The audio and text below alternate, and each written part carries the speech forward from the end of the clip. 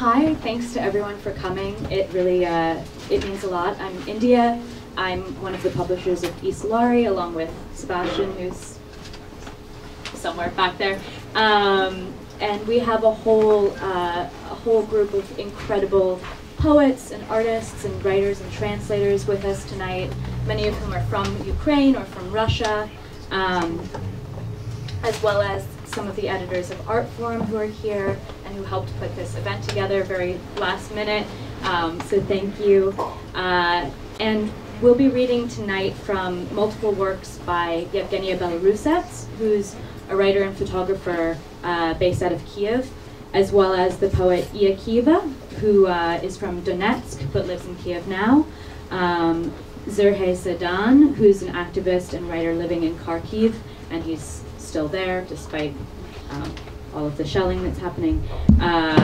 And Mariana Kyinovska, a Ukrainian poet in Lviv, whose recent cycle of poetry is called The Voices of Babin Yar, which of course has new meaning at the moment.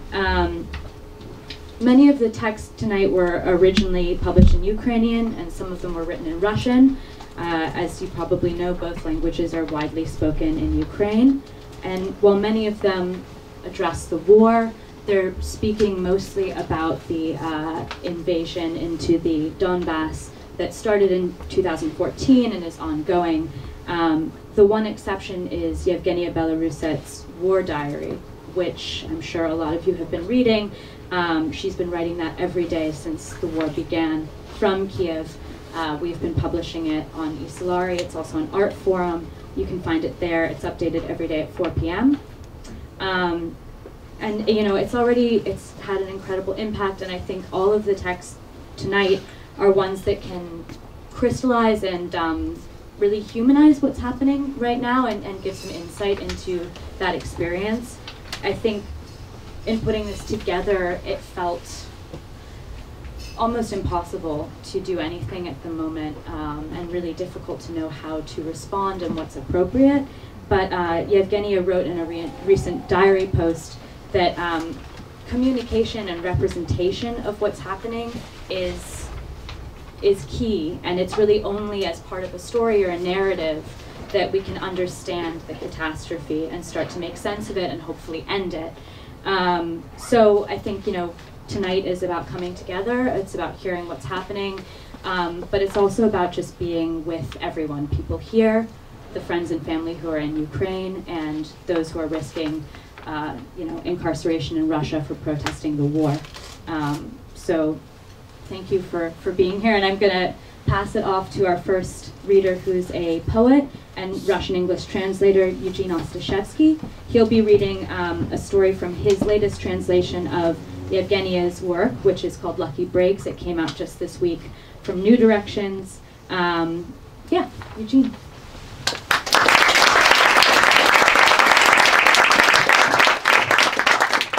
Hi, thank you very much for coming, everybody. I'm going to read from Lucky Breaks, and I'm going to read a story which is called March 8th, the woman who could not walk. It's a story about International Women's Day, which is today.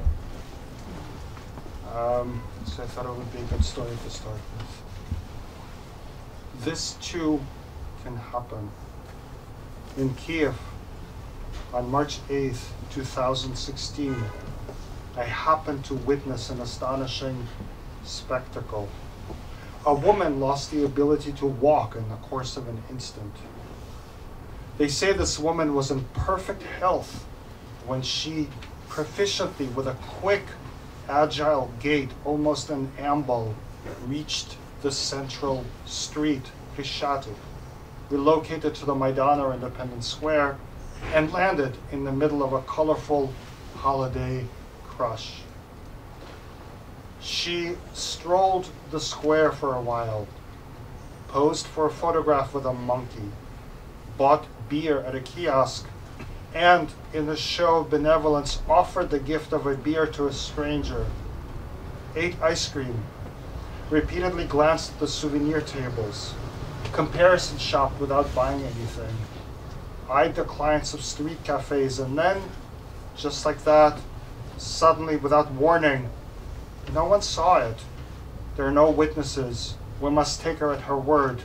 She realized she could walk no further, performed the final unprepossessing leap, and settled on a gray granite bench.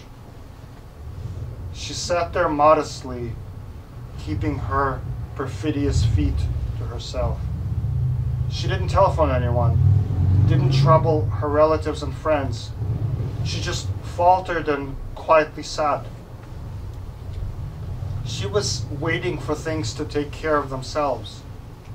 I walked up to her and we began discussing what happened to her, why she couldn't move from her seat, as if she had grown one with a bench and her feet had all but turned to stone.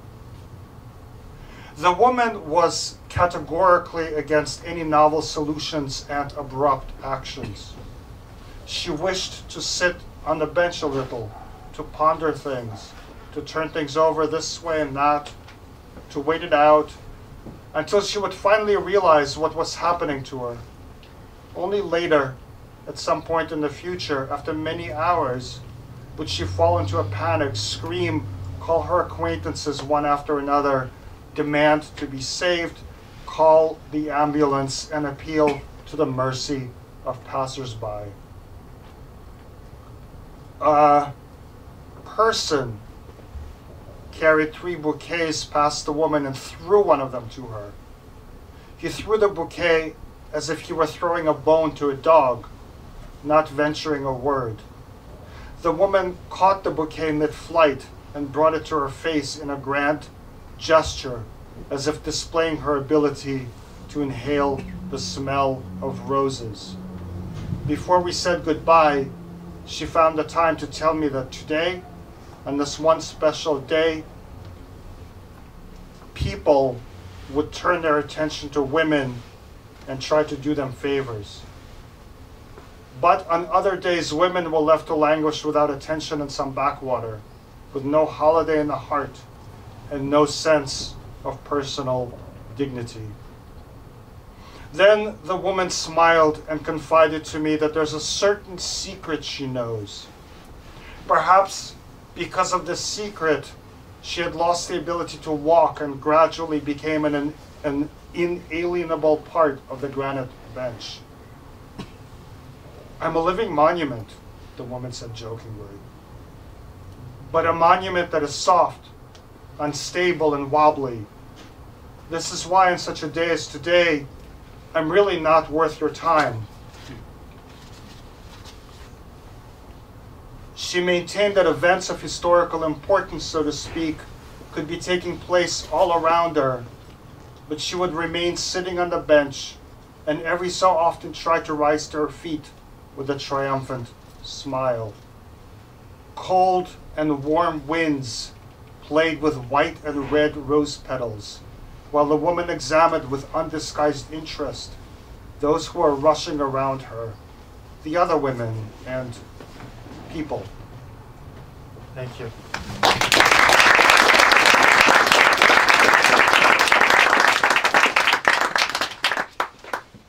Next is Ostap Kin, who will read from A New Orthography, which is his new translation of Zhedan's poetry published by Lost Horse Press.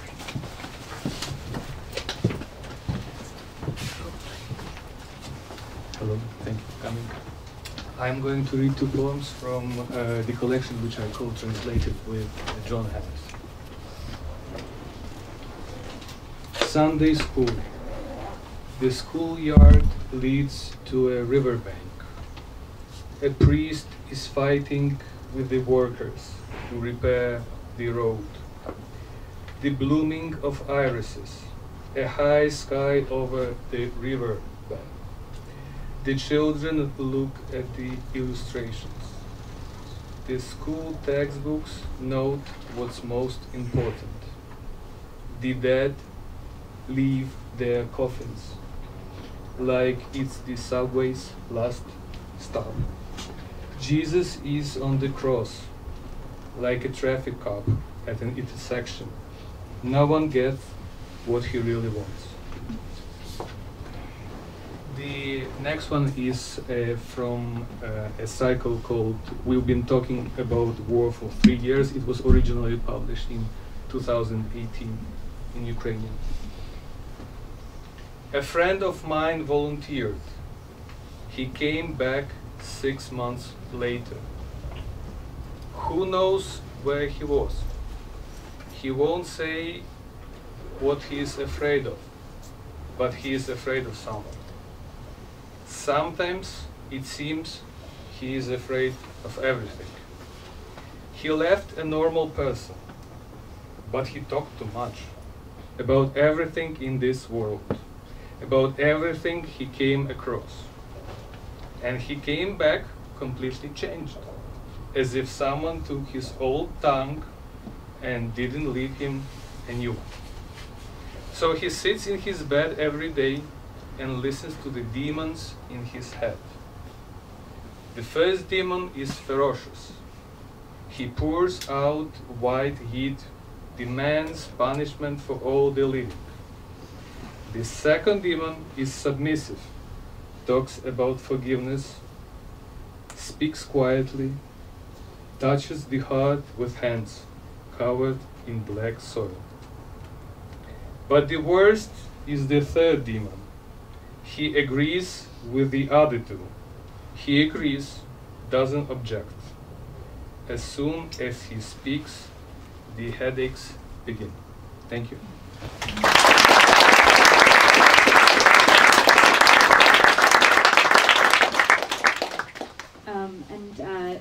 Now Eugene is going to come back and read 2 poems by Kyiv, translated by Maru Mushtriva. Hi. So Kyiv is originally from the Donbass, from Donetsk, and she became a refugee in 2014, moved to Kyiv. Now she's in Lviv. This is from the cycle People of the Donbass. There's a number of poems in the cycle. I'm only reading 2. Anna. We live where people used to keep cows in a stifling polyurethane sun. We make holes for love there. When the water is high, we'll walk on it. From the bed to the chair, then the windowsill. Then we hang like rags on the edge of light.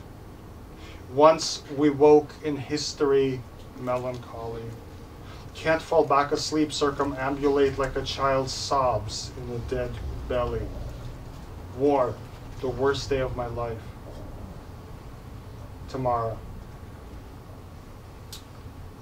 They just came and shut the passage of flowering time into a nailed up victory box, as if we were snow dying in the arms of cut down apple trees in a cesspool of guilt.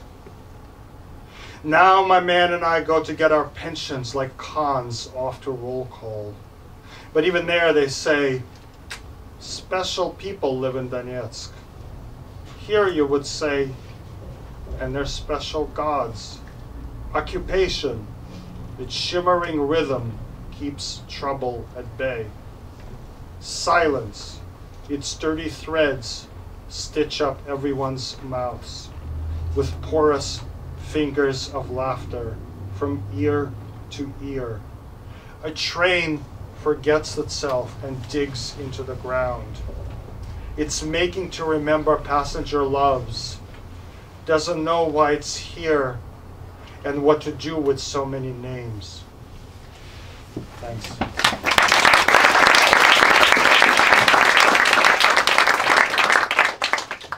Val Vinokur will read a short story from Yevgenia's Modern Animal, which is the book that ISOLARII published last summer with her as part of our series.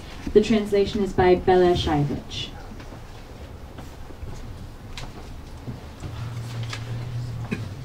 Thanks. It was my great pleasure to edit this translation last summer along with India and Sebastian.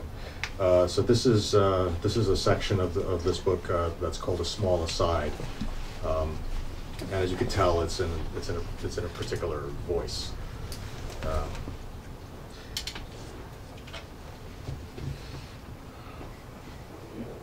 In the 90s, I happened to play a small part in a few events. Nagorno Karabakh, Transnistria. I even had a fender bender with Afghanistan. Question is, who are we fighting? As soon as those Americans showed up here in Ukraine, that's when shit got real. I saw right fucking through them, writings on the wall. I felt a familiar breeze coming, the gray-beard wind I'd rebuffed with all my heart back in the 90s. By the way, the Ruskies are always going to hate us. Hate us, despise us, humiliate us, and keep us under their heel, the bitches. The most important thing is to know which way the wind blows. The wind can be a death sentence. It can fucking kill you. I felt the wind coming on with a blizzard. Back then I was driving a big old rig sitting there like a fish in a fish tank. I was driving behind a little car, practically in its tire tracks so that I wouldn't have to break my own road. Suddenly, I realized there were no more tracks. I'd been following that car like a dog following scent. It wasn't trying to run off anywhere. It was taking the lead on its own. It was a little car, but it wasn't afraid of me or anything. I never planned on passing it. I was just creeping behind it, trying to stay in its tracks. And then suddenly, after the turn, nothing. The road goes on, but there's no car, no trace, like it fell off a cliff. I turned around. What happened was the wind had swept the car down a hill, right off the road, and there it was on the grass. Not flipped over, but turned with its jaw pointing up at me. Help me, save me. It had no one else it could ask. I pulled it up out of pity, though I didn't have a minute to spare. And there was a tunnel ahead of us. What's a tunnel? Roughly speaking, a tunnel's a burrow with a hole in it. A car climbs into it and then climbs out of it. The most important thing is not to start digging an alternate route. We climbed out of the tunnel and the little car crawled off on its way. After that, I went on my own, straight down the road, 5 hours without stopping, the light hitting my eyes like buckshot. First, the cars on the other side of the road began to vanish. Then the outlines of the road, the turns disappeared, but I still leaned into them smoothly, by rote, and only after did the vision start. I suddenly understood that I could see a black dog by the side of the truck, running straight, quickly, deftly jumping over the road markings, spreading its paws wide. I nearly braked in panic, thinking I'd run it over in any moment. But it was like a circus dog, leaping exactly half a meter away from the car. It turned its head towards me and seemed to nod at the speedometer. We were going 100 an hour. I realized that it was time to dismount. I spent a half hour at a truck stop drinking coffee, waiting for my eyes to come back. That black-headed dog reappeared a few times. It reappeared in my life in order to save me. Was it because, way back when, we had put dogs on the last trains out of Donetsk? The stray ones from the shelter, who had already started going hungry. We shipped them out and gave them away with every truth and lie. People were waiting for them on the platforms in Kyiv, Kharkov, Lviv. And how much did you make in the war, soldier? Should I remind you, son of a bitch? I won't go fight this time. Not for this side, not for that one. What kind of war is it when no one even calls it a war? Only if tanks roll into Kyiv, then I'll pick up my gun and go defend my house and my family. I'll stand on the roads into Kyiv. I'll stand like a boulder. I won't let anyone get past me. Although, I'll still think long and hard about whether to come to the defense of my city or not. Everyone's been conned. And if they haven't been, they will be. They'll con them off the face of the earth. Sell them out for money. What's a soldier? Why don't you go fight? I'll go in the end. I'll go fight this war. It's one ugly bitch. But I'll go.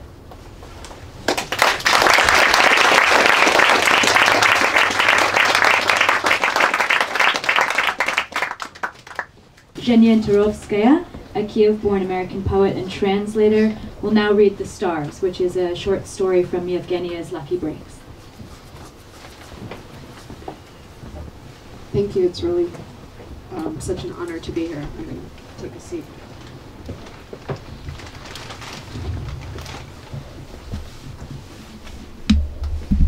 The Stars. Days drag on with no meaning. It's really quiet in A where we live. Nobody shoots at anybody. Nobody asks for explanations for no reason. Roadblocks don't work the way they do at B. Here, you can drive through a roadblock unmolested, especially if you are taking a jitney bus or taxi. I don't orient myself well in the city where I've spent my whole life. I don't understand who these people are, the ones I consider my friends, the ones I get together with every Thursday to play cards for small change while consuming a mountain of cookies and candy. What scares me most is stability. There's a quiet but an unsteady kind of quiet giving way, like a bog or a swamp. That's it, a swamp, not a soul around. I am searching for my husband in the forest in the middle of water knee-deep. Did this happen to me? Or did none of it happen? You're going to laugh. It happened not to me, but to my neighbor. For some reason, I always find myself in her place when I tell her story. Don't chalk me up for crazy. I often have dreams that I'm by a line of trees, gallons of blood running everywhere, a cart completely covered with bodies. They're shooting us down, a firing squad. It must have come from a history textbook. I have nothing left to do but to climb into the cart, hide under the bodies, and smear blood over my face so that they count me as one of the dead. Whereas in real life, rather than in a dream, here's what happened. Last year, my neighbor went searching for her husband. They had taken him prisoner, but then they said they had let him go. She searched for him day after day for many days, and in the end found him in the forest. It took a while. She started in the nearby villages, then she searched in town, and then at his relatives' places, but they nonetheless learned very quickly how to see really well in the dark. And despite the cold, they learned not to feel cold. I learned that too, how hot my hand has become. A guy I know was riding his bike and saw them the way they were walking on the road, but he didn't stop. Many people say that the most important thing for us is to have peace, but I'm going to say to you that peace doesn't matter. Something else matters, but I don't know what. I just know peace isn't it. While the war was going on, I felt calm because I was living from one shelling to another. I wasn't living day by day, but minute by minute and hour by hour. My friends were with me. No matter what they talked about, their words lacked any kind of importance. In those troubled hours and days, their words were inaudible. Once uttered, they became objects, things, something solid and possessing form rather than meaning. Right on through the gluey green wall of rain, a neighbor in a blue dress ran to the entryway, ran to save a hen. They called the hen Vika. She survived the war. She became a victor, and so they named her Victoria. The neighbor survived too. The hen sometimes hid in the basement of our building. She would approach many of us, and she lost her fear of human beings. On one of those days, the neighbor announced that she couldn't bear it any longer, sitting below ground and guessing about what was going on above with their house, with that bird-brained Vika. We laughed at our neighbor, at her inability to sit still. Then the neighbor showed us a page from the paper, the town news, and there was a horoscope printed there for each day. Some signs were given hour by hour. It turned out that Pisces could be sure of their well-being and safety from 3 to 5 p.m. that day. And so my neighbor, a pure Pisces without any additions, could easily leave the basement. There might be rumbling somewhere up above, but nothing would touch her, almost for certain. Pisces kept Victoria company, and they had a good time together. Everything felt surprising to me that day, and I even believed the rumors it was Canada that was waging war against us, over the discovery of new deposits of valuable coal. Some of us were already deeply convinced of the fact. We sat in the basement thinking about Canadian aggression, about how greedy, vindictive, and heartless other countries could be. Those bombs are made in Canada, the whisper swirled around the cellar, and for some reason we found it comforting. We all started to study the horoscope. Scorpio was safe tomorrow from noon until almost evening. That was how I went out for my first stroll. I walked around a city that was both smoky and bright. The streets were empty. The windows had no glass. The ground seemed to tremble a little, while the thin trees curled down under the weight of their leaves. We've never had such quiet before. By the dumpster, I met an alcoholic I knew. He was totally sober. Like me, he stood there looking around in surprise. It turned out he was a Scorpio. Naturally, his instinct for self-preservation brought him up to the surface. I didn't encounter problems returning to the cellar.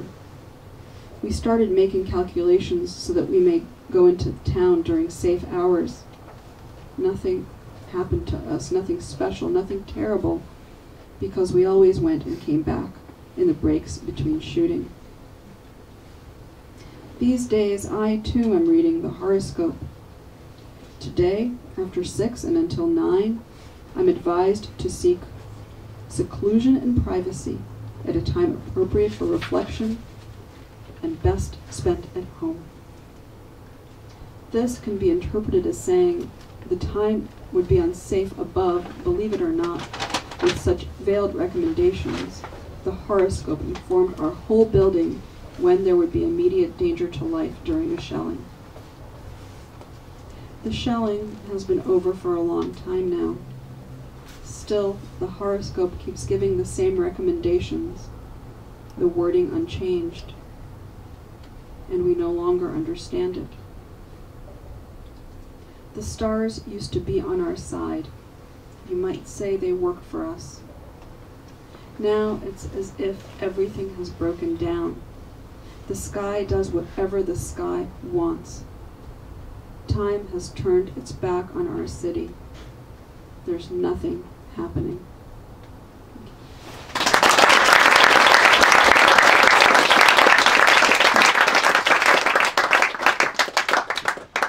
Okay, so I think Margaret, who's been lurking for a little while now, is ready.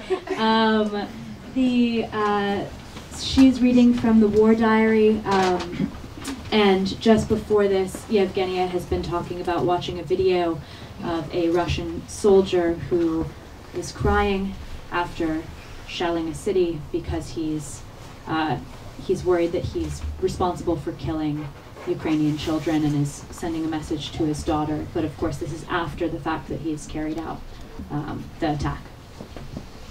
Hello, I'm Margaret Atwood. I'm reading from the War Diary of Yevgenia Belorusets from Kyiv, and this is day 8. Many friends of my mother live in Chernihiv. They were always proud of this small and clean city. I know that now, as I write this, the city is being shelled. An oil depot has been set on fire, and the small town, which was a favorite vacation destination for many of my acquaintances, is now threatened with ecological disaster. The danger comes from the sky, the houses are bombed, one begins to count the victims. Over the past few days, I've been wondering how obedience works. The soldier in the video cried only after he had obeyed his orders. That was too late. This war can be ended if the orders to shell homes are ignored, by soldiers, even by generals. I know that sounds naive, but on such a day, naivety is the best shelter. The walls are not very thick. but it is deep enough. So far, 33 dead residents have been found in the rubble of Chernihiv. Today feels particularly ominous. Almost every half hour, an explosion can be heard outside on the streets. The young woman living in the house next door is trying to rescue pets that were left behind. Perhaps the owners could not take them when they fled. She finds them comfortable, warm places and gives them food.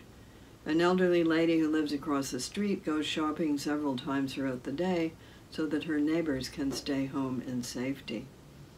A well-known teacher, 86 years old, spends most nights in the basement of a school that is next to her house. Today she recorded a video in a distinct, almost forgotten, and noble Kyiv accent. She addressed the women of Russia.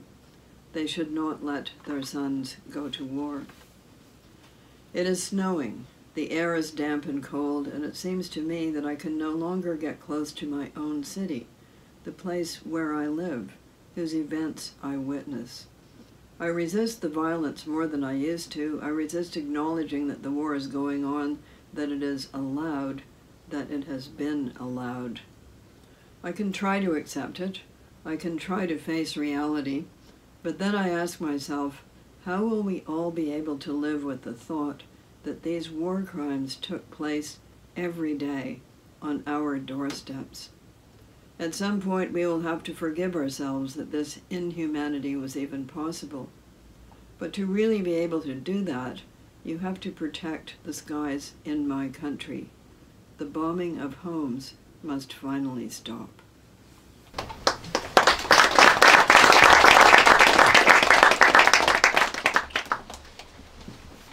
And now there are two poems that are going to be read by Oksana Maksymchuk, who's the translator for Yelena Akhtiorskaya. And this is the cycle of poetry that's about the 1941 massacre of Jews in Nazi-occupied Kyiv. It's about to be released by the Harvard Ukrainian Research Institute. And yet I will utter it, and yet I'll accept it all, by saying, not saying, like walking into the sea. War means an obscurity, a terrible dark of woe. It means a despair, a naked and piercing grief. I saw the Dnipro last night, didn't make it to the Dnipro. I watched from the distance its waters, its rolling waves, the yellowing leaves aflame and the ancient boats, peaked with decaying planks from under the surface.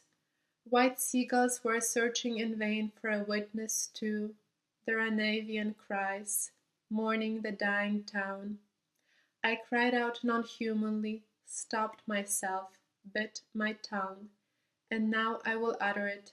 Presence is always twofold. We are center-drilled beads. A bullet goes in and out, not one set apart. We are all of us strung together. Sun reaches its zenith as if it has risen up to witness us from above, and how we are dying here, how we are meandering, watching the river flow, because we get slaughtered, Adelka, Miriam, Deborah, all lie in a ravine. I bear such a great woe, it turns heart to stone and makes the soul turn transparent. It grows ever thinner, and that means no less than death. Its being is twofold, for death really means together, with Deborah, Adelka, and Miriam, as far as celestial depth, as far as the Dnipro's flow in the timeless ether. In the room there hung, in the room there hung, in the room there hung, wedding dress, white and long. Now I put it away, now I put it away, now I put it away, for my David got killed. Einsatzgruppe Sonderkommando, Einsatzgruppe Sonderkommando, Einsatzgruppe Sonderkommando, an SS execution squad. We were happy, David and I. We were happy, David and I. We were happy, David and I. David and I were in love. In the morning his mother came. In the morning his mother came. In the morning his mother came. Asked me if I already knew. Didn't know, didn't sleep all night. Didn't know, didn't sleep all night. Didn't know, didn't sleep all night. Heard some shouts from the yard. I'm a mother no more, she said. I'm a mother no more, she said. I'm a mother no more, she said. May you, woman, be cursed. He's gone and you're still alive. He's gone and you're still alive. He is gone and you're still alive. That's your punishment, Virka. That's my punishment, Mama dear. So I sway and I sing a ditty, drowning out the shots from the yard, dying little by little.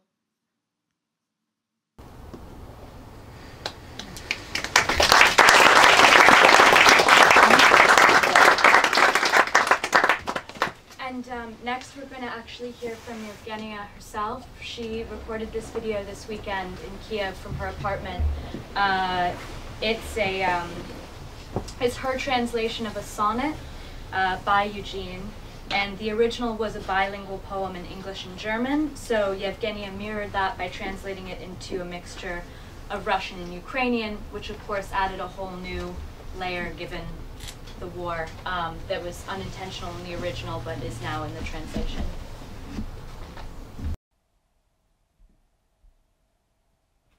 Сонет 14, сонет 14, лід ляйд. Оманою було те, що співали, когда пели, лгали. Печаль тому виной, так журбу сповивали. Была ли это печаль любви? Чи журба була жаданням кохання? Печаль любви ложится бременем не только на душу, но и на тело. Журба жадання обтяжує не лише душу, ба й тіло.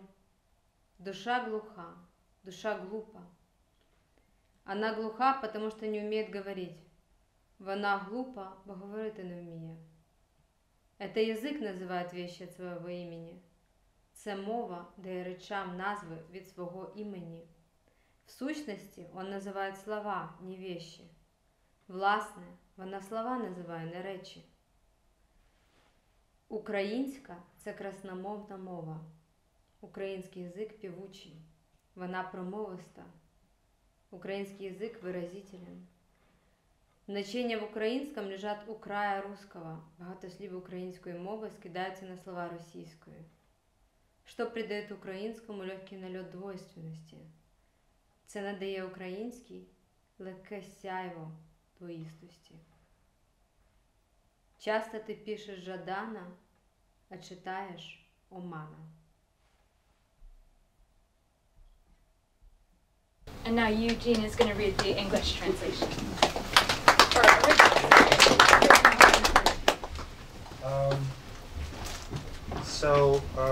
This is the 14th of my feeling sonnets. It's in English and German. Oh, thanks. It's in English and German, and the idea was there's a line in Mandelstam, часто пишется казнь, читается правильно песень, which means often you write execution, except he's using the word archaically. So often you write suffering, but correctly it reads song. And I was thinking about that line, and I was thinking how казнь, песень are similar in Russian, but they're not incredibly similar. And I was thinking of German das Leid, suffering, and Lied, song. And I was thinking that maybe in a few of his poems, Mandelstam thinks in German. So I was thinking that this is one of those things, and then I wrote this poem. Das Lied hat gelogen. The song lied. Sorrow was the issue. Der Ausgang war Leid. Was it the sorrow of love? War es das Leid der Liebe? The sorrow of love burdens not only the soul, but also the body. Das Leid der Liebe belastet nicht nur die Seele, sondern auch den Leib. The soul is silly. Die Seele ist dumm. It is silly because it doesn't know how to speak. Sie ist dumm, weil sie nicht sprechen kann. It is language that says things in its name. Es ist die Sprache, die Sachen in ihrem Namen sagt. Actually, it says words, not things. Eigentlich sagt sie Wörter, nicht Sachen. Deutsch ist eine deutliche Sprache. The German language is limpid. Sie ist bedeutungsvoll. German is full of meaning. The meaning of German in English is closely related. Englisch heißt Englisch, weil es eng mit Deutsch verwandt ist. Many words in German look like many other words in German. Viele Wörter auf Deutsch ähneln vielen anderen Wörtern auf Deutsch. This endows German with a light air of duplicity. Das verleiht dem Deutschen einen leichten Touch der Doppelzüngigkeit. Often you write das Leid, but read das Lied. Thank you.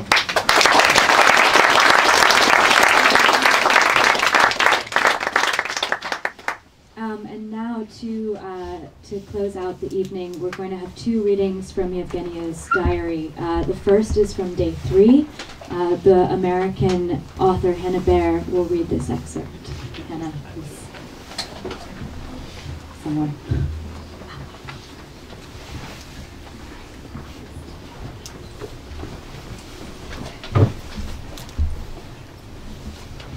I orient myself in the present because the days offer a little structure.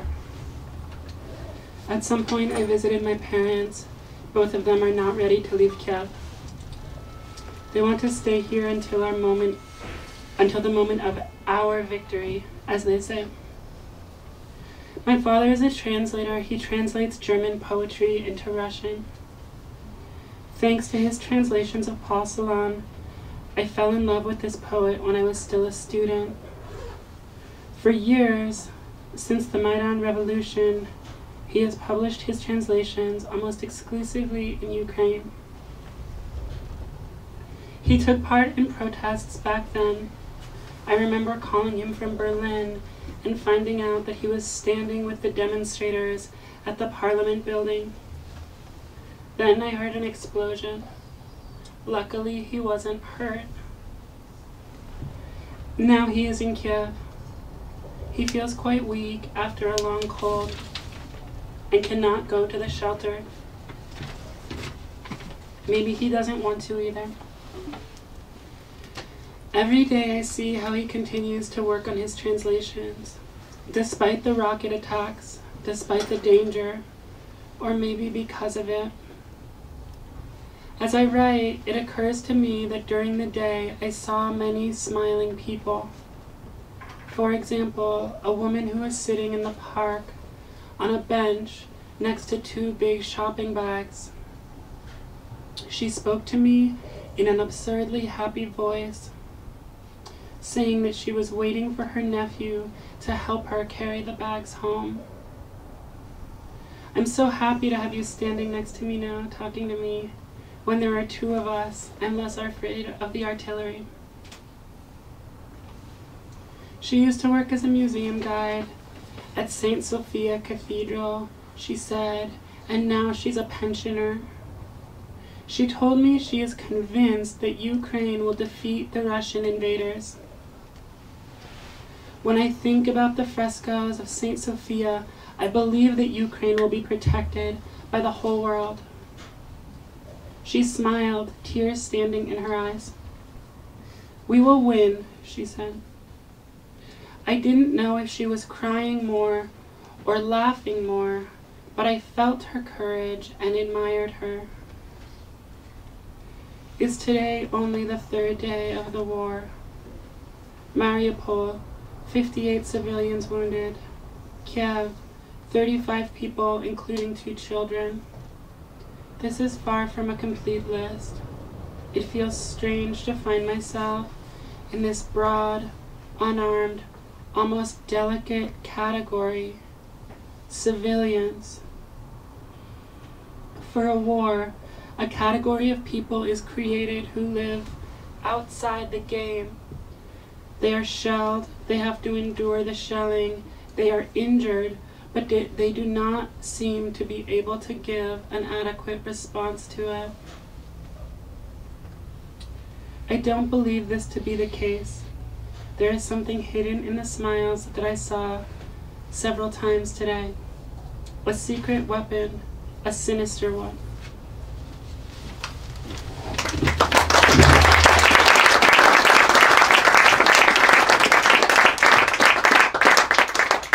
And finally, Yelena Akhtiorskaya, an American novelist born in Odessa, will read today's update to Yevgenia's war diary, which is what she wrote yesterday, so day 11.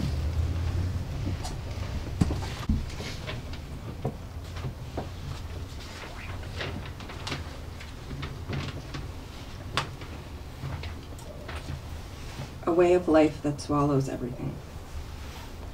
I'm having a hard time concentrating today and getting an overview of what's happening.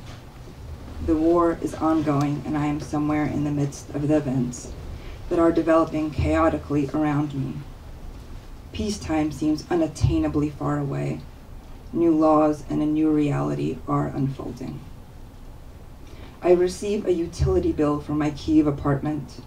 It is accompanied by a telegram message that sounds like an apology. We are writing to you with a request. If your financial means allow, under the circumstances, please pay the utilities.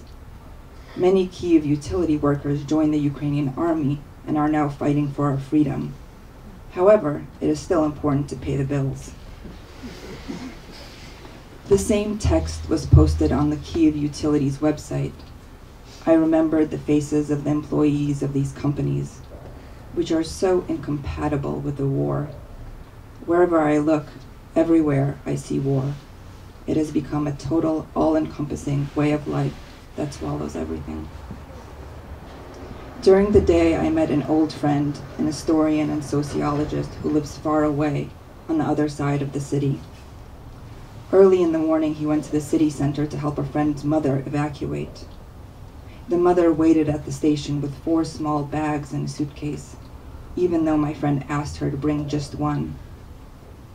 I heard her voice on the phone, crying as she described the difficulties of boarding the crowded train, then crying again as she explained she had made it onto the train car and found a spot. My friend can't find peace. Yesterday, he helped his uncle escape a partially burned-out village near Kyiv, and now he's looking for the phone numbers of those who are still there. In this quaint little village called Horenka, the pharmacy was shelled and destroyed on February 28th. Then, at the beginning of March, Horenka was repeatedly shelled again with Grad rockets. Only a few load-bearing walls remain from most of the houses. I have visited several times in the past, but now I do not recognize anything from the pictures of the ruins. In Zaporizhzhia Oblast, 2 postal workers were shot dead in their mail truck while trying to deliver pensions to elderly people who could no longer collect the money themselves. I can picture this kind of Ukrainian mail truck very well. Several times when I was young, I saw postal workers deliver my grandma's pension to her. She was weak and could not leave the apartment, but she was very proud when the small pension, which was rapidly devaluing due to inflation, was handed to her personally. She was almost friends with one of the postal workers. They always shared a little polite chat, and, in my memory, they both looked happy while doing so. 2 women who gave each other the gift of their presence and support.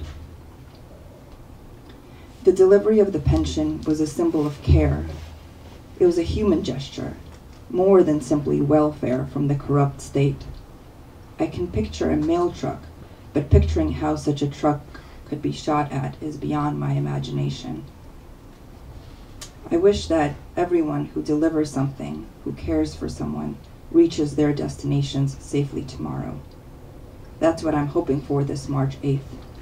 I will be remembering those who, despite the danger to their lives, continue to take care of the people of this country and try to reach someone.